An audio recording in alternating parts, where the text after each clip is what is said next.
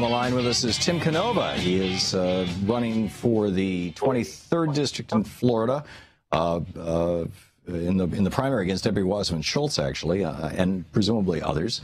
And he is also a professor of law and public finance at Nova Southeastern University, Shepherd Broad College of Law. His website, timcanova, CANOVA.com. Tim, welcome back to the program.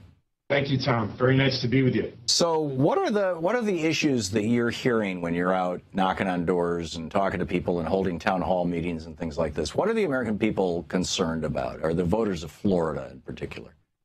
I think most concerned about the economy and the jobs market, which is really quite an indictment of the official unemployment rate, now under 5%.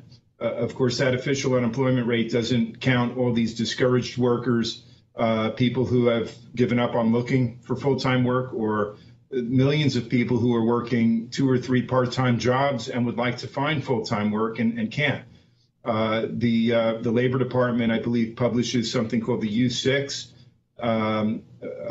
which is a wider measure of unemployment or underemployment. And in my district, the U6 rate is about 11%, so more than 1 out of 10 workers. And, you know, as a professor, I've seen this for a long time, where students are graduating deeply in debt and paying high interest rates, and they just don't have a lot of great job opportunities. And so many graduates are still living at home with their parents well after graduation. Yeah, it's a very bizarre situation that we found ourselves in. What is the solution in your mind? I've been saying for a long time that this generation needs a new deal. You take a look at how Franklin Roosevelt's administration responded to a similar kind of a crisis, a financial collapse and a jobs depression. And it was the public sector that led us out of that depression. And Lord knows we've got plenty of work to do as far as rebuilding the infrastructure and all other kinds of unmet social needs. The federal government should not have been having budget sequestrations and austerity. It really needed to put the kind of investments in to our economy and into the future that we saw happen generations ago. Yeah. What you're one of the more prominent progressives who are running for Congress right now. There's a number of Zephyr Teachout just won her primary yesterday, the day before yesterday. We had her on the program yesterday to say congratulations. Yeah. And many of whom have been endorsed by Bernie, but there's many out there who haven't, who are still absolutely progressive enough. What's your sense of the progressive movement inside the Democratic Party right now, and the progressive movement as it may exist outside of the Democratic Party? Well, I think it's growing both inside and outside the party. And of course, the real challenge for Democrats is to make sure that a lot of that progressive energy that's outside the party comes inside the party. I know that's stating the obvious, but it really is an important challenge right now, especially at this moment, as the presidential campaign is really, I was going to say coming to a conclusion, but in many ways coming to a head at the convention. Mm-hmm. I see progressives running for office all over the country. I'm sure you see this as well. And certainly here in my district, we have an awful lot of folks who are coming on board our campaign, volunteering their time here in Florida and also outside of Florida. So I do think that the progressive movement is on the rise in the party. It is the future of the party. So here you are, an average guy. I mean, you're a law professor, but relatively speaking, you're not a billionaire. You're not a Donald Trump. You're not the heir to a political dynasty. You're not the great grandson of Mario Cuomo or something, or one of the Kennedys. You're an average guy in Florida, and you decided that you were going to run for Congress.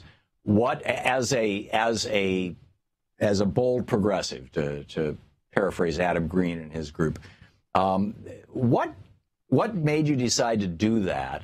And what advice do you have for people who are listening who consider themselves progressives, who might be thinking about participating in the political process, but don't know what to do, don't know how to do it, and are probably many of them, simply terrified by the whole thing, the whole process? What have you learned? What would you like to share? What would you say to them? I got into this because I really reached a level of frustration You're right. I'm just an ordinary guy. I certainly had been active politically, lobbying Congresswoman Wasserman Schultz last summer and the entire Florida congressional delegation, along with the Citizens Trade Campaign. And we were lobbying against the Trans-Pacific Partnership. And that really is what brought this frustration to a head. Now, this is not as a paid lobbyist. You were simply going in and speaking to them and saying. Exactly. When I say lobbying, yes. Yeah. Just as a citizen, we were all stepping up and trying to convince our delegation to vote against fast-tracking the Trans-Pacific Partnership. Yeah. And Wasserman Schultz was the only Democrat in the Florida House delegation to vote to fast-track it. And we saw how much money she was taking from these big interests that wanted this terrible agreement.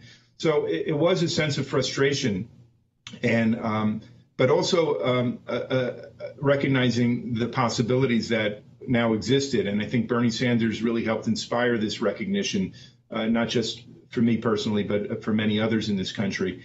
And to see this 74-year-old man putting it on the line and gaining such traction with his message and calling for others to step up. And I thought if he could do this, he needs others to step up to help with this movement. It's not one person that makes a movement. It's millions of people stepping up. I'll admit that it was a nerve-wracking decision to make. There are a lot of folks who will counsel against doing something like this, and you'll always hear why it can't be done. But I think it's important right now in this moment in time for folks to step up and do things outside the box, outside of their comfort zone. Change isn't going to come by sitting on the sofa and cursing at the TV and bemoaning the state of our politics. It truly does require people to do things that they wouldn't have done, to be more active. And that includes running for office. It includes helping people running for office. Yeah. You know, that could take many forms. We've been very blessed to have over 120,000 donations now. It's not very typical, obviously, for a congressional candidate. But others are stepping up and phone banking and canvassing and walking door to door and spreading the message on social media. All of these things have a cumulative effect, and it's really helped our campaign. Yeah, that's tremendous. So if somebody else is watching and they're thinking, you know, I've got a member of Congress, particularly if you've got, you know, one of these crazy Republicans, but, I've got a member of Congress who I think I can do a better job than that person, or I'm more progressive than that person. What do? You go to your local Democratic Party and you say, I'd like to sign up to run in a primary, or I'd like to sign, what's step one? I'm sorry to say that I don't think the establishment Democratic Party would be much help to most ordinary folks. And this has been the experience of a lot of people here in Florida dealing with the Florida Democratic Party and with the DNC at the national level and the Democratic Congressional Campaign Committee, that if you don't come to the table with millions of dollars from your own personal fortune or your connections, they really don't want to help you out much. I think when challenging an incumbent, it's best to challenge in a primary. I really think so. And that's because most of these districts have been gerrymandered and they're either safely Democratic or safely Republican. So, a Republican who's upset with Wasserman Schultz can say, okay, I'm going to now run against Wasserman Schultz. But, the cards will be stacked against that candidate in the general election, which This is why primary challenges are so crucial to reinvigorating our democracy. Without money, it's tough to get traction. And I see candidates all the time that don't have the good fortune that our campaign does. Our good fortune comes from Wasserman Schultz failed leadership in a national level. It has resulted in our good fortune of fundraising. Most folks don't have that, and it requires a lot of volunteer energy to get a campaign going. And I do see it happening around here, including in primaries. In this day and age, it doesn't take much to file, to put out a candidacy on the internet, a website, a Facebook page, and start organizing. So you file with the Secretary of State and you create your campaign page and you're off to the races. Yeah, I think actually the initial filing for me in January was with the Federal Election Commission. And we launched a website. We connected it with Act Blue so that folks could go on the website and immediately click on and donate. With nothing else, I took $15,000 of my own money. And again, I'm not a wealthy guy. I rent a house. I had been saving up to try to buy a house. And I decided, maybe some other time. So I took 15 grand of my savings and I put it into the campaign and crossed my fingers that it would get some traction, and it did. But I do think these are the initial steps. And, I've been reading about this brand new Congress initiative, which hopefully in 2 years will help a lot of other grassroots activists to step up and to pose primary challenges in congressional and in Senate races. And hopefully the brand new Congress can help folks with the infrastructure for a campaign and walking them through the steps.